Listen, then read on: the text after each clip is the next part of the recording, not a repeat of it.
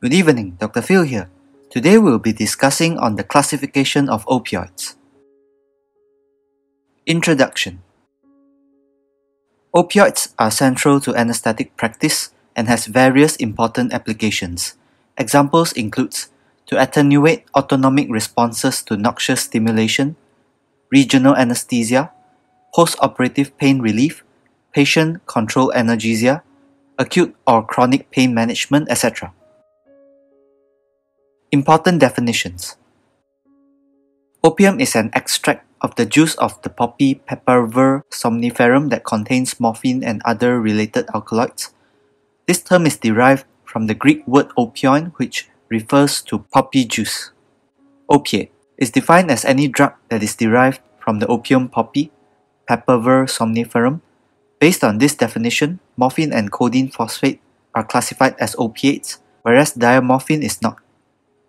Opioid refers to any substance, whether endogenous or synthetic, that produces at least some agonist or morphine-like effects at opioid receptors.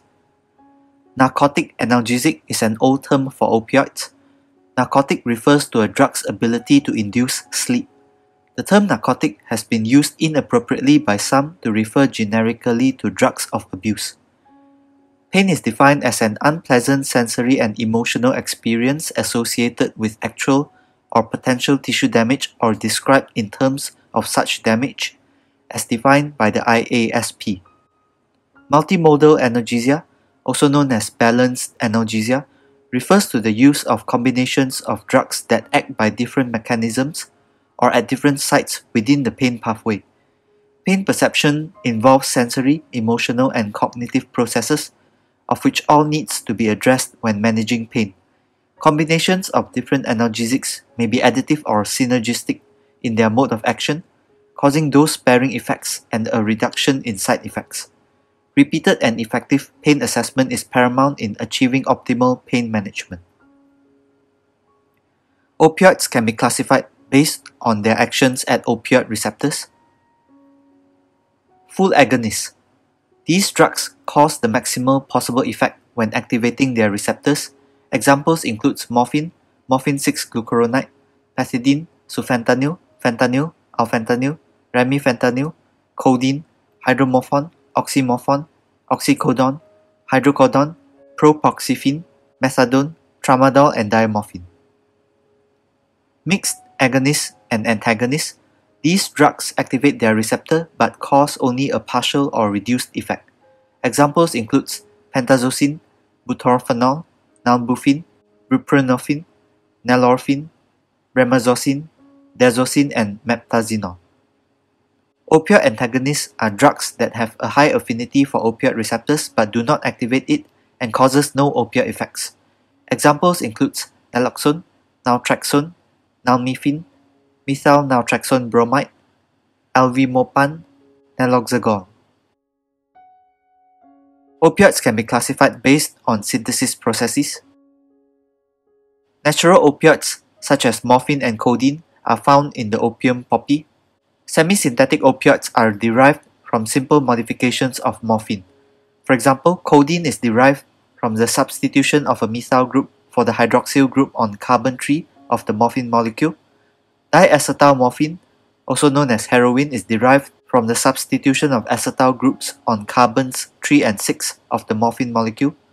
Other examples of semi-synthetic opioids include buprenorphine, atropine, hydromorphone, oxycodone, and oxymorphone. Synthetic opioids contains the phenanthrene nucleus of morphine and is manufactured by chemical synthesis rather than modification of morphine. Examples of synthetic opioids include fentanyl, sufentanil, alfentanil, remifentanil, loperamide, pethidine, methadone, dextropropoxyphene, tramadol, dihydrocodeine, nalbuphine, pentazocine, meptazinol, atropine, sabranopadol, dipipanon, etc. Opioids can be classified based on structure. Examples of phenanthrenes include morphine, codeine, diamorphine, hydromorphone, dihydrocodeine, naloxone, 6-O-acetylmorphine, and oxycodone. Examples of phenylpipyridines include alfentanyl, fentanyl, sulfentanyl, remifentanil, and pethidine. Characteristics of phenylpipyridines. These drugs are potent MOP receptor agonists. They have moderate to high lipid solubility, resulting in good diffusion through membranes. Potency and time to reach the effect site vary. They do not cause histamine release. Except for remifentanil, all other phenylpipyridines may cause post-operative respiratory depression as a result of secondary peaks in plasma concentrations due to release from body stores if large doses have been infused intraoperatively. Except for remifentanil, which is metabolized by non-specific tissue and plasma esterases, fentanyl, alfentanyl, and sulfentanyl are metabolized mainly in the liver to inactive metabolites. Very little is excreted unchanged in the urine. Examples of diphenylpropylamines include methadone and dextropropoxyphene.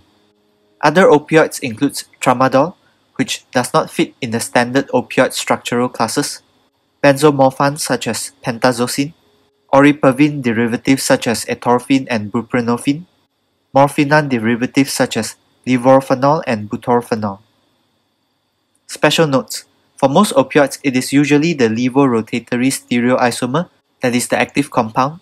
Structural modifications of opioids alters agonist activity and physicochemical properties such as lipid solubility.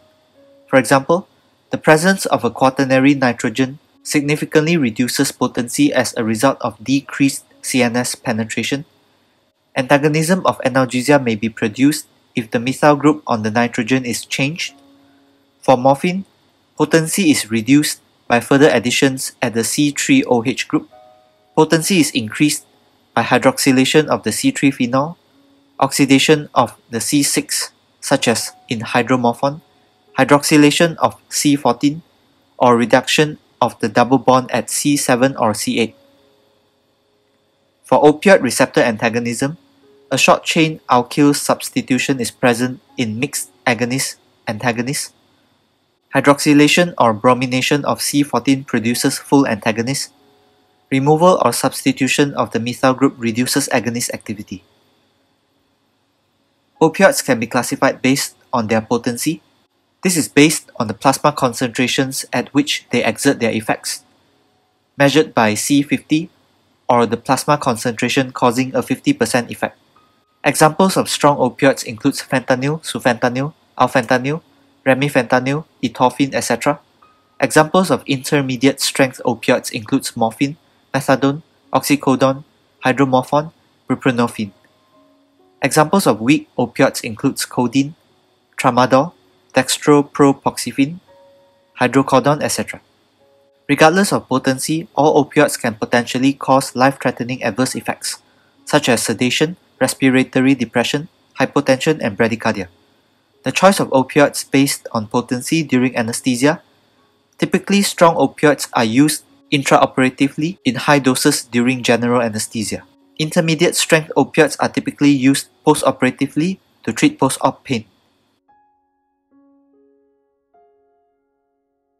These are my references. Thank you.